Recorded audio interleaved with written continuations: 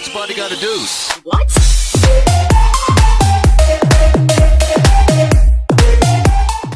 What's up guys, it's Cinou back on video, and today I'm going to be teaching you how to take a 3D screenshot using your Android device, or how to turn your screenshot into a 3D image. So without taking any longer, let's get started. So first thing first, go ahead and take a screenshot just like that.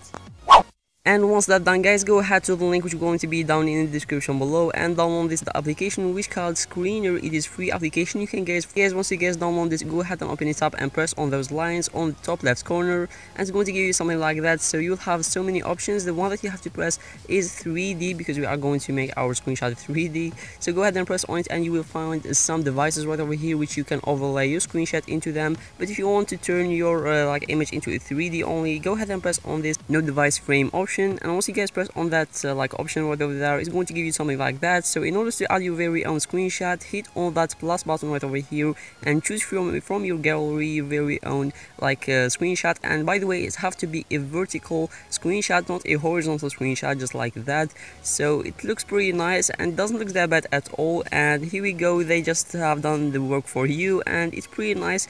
And once you guys done that, if you guys would like to save it, go and press on that button on top right corner and press on that save button right over here, and here we go, your very own screenshot is actually saved to your very own device. And you can go ahead and just overlay it into those devices right over here. For example, I'm going to choose the 1+1 device right over here and do the same steps that we have done with the first step. So as you can see right over here, I'm going to ahead and add my very own screenshot, and there we go, it's actually perfectly overlaid into our device and doesn't look that bad at all. And also one thing that I didn't actually mention in the first step, you can go ahead and change the background from here. You can just choose your very own custom background or choose the like stock colors right over here. You can go ahead and mix orange, blue or red. This could be whatever you want, just to be happy with your choice. So this is how to turn your very own screenshot into a 3D screenshot.